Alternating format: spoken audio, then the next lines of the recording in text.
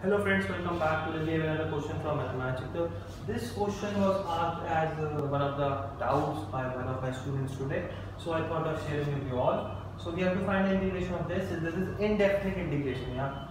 So how do I solve it? How do I approach the question? So you can pause the video right now and solve it on your own. Yeah. Think over it, put your efforts, and in either case, whether you are able to find the answer or not, see the full video and see the solution. Yeah. So first of all, understand that we need to put things in such way that we have something like this. We know the derivative of log x is 1 by x, so we need to convert the expressions so that we can find something like these. First of all, what I will do is I will divide the expression by x squared. So this is what I will have, right? 1 by x plus log x. Yeah. So I have such terms now. One thing. Second thing, what I will do is I will add subtract 1 by x.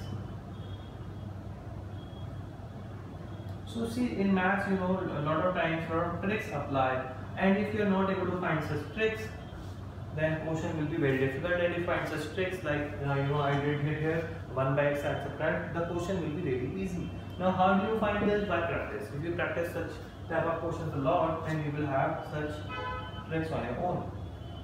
Yeah. So see, what I will do, if I consider this as t, what is the derivative of this? Minus 1 by x square plus 1 by x. I have all these terms now. That is why I added and subtracted this. Now I will separate these terms. The rest of the things will remain here. 1 by x plus log x. And the expression is becoming very easy here, right? Plus integration, we can see x square minus 1 by x on 1 by x plus log x. Yeah, I separated the other things. If I take minus sign as common, I have this, right? Now this get cancelled and into dx integration it becomes x minus. Now you can see the derivative of this is this. If I consider it as t, it is dt, the integration of this is log t. That means log 1 by x plus log x. Getting my point? Plus c. Yeah. So in indefinite integration you always get the c. So I think the question has tilted, but okay. I hope you have understood this, right? So this is x. This is log of this expression. So as I told you, you need to practice a lot so that you are able to think these tricks on your own.